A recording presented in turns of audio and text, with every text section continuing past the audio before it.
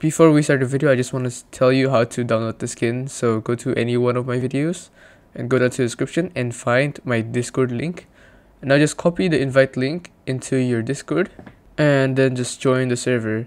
Now once you're here, just scroll to the rules page, press this button, and you will get a rule so that you can see every other channel.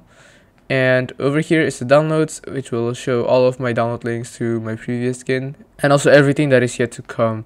And if you want your Discord to look like this with a theme, you can check the video on the top right of your screen right now to see how. But with that being said, let's get straight to the video.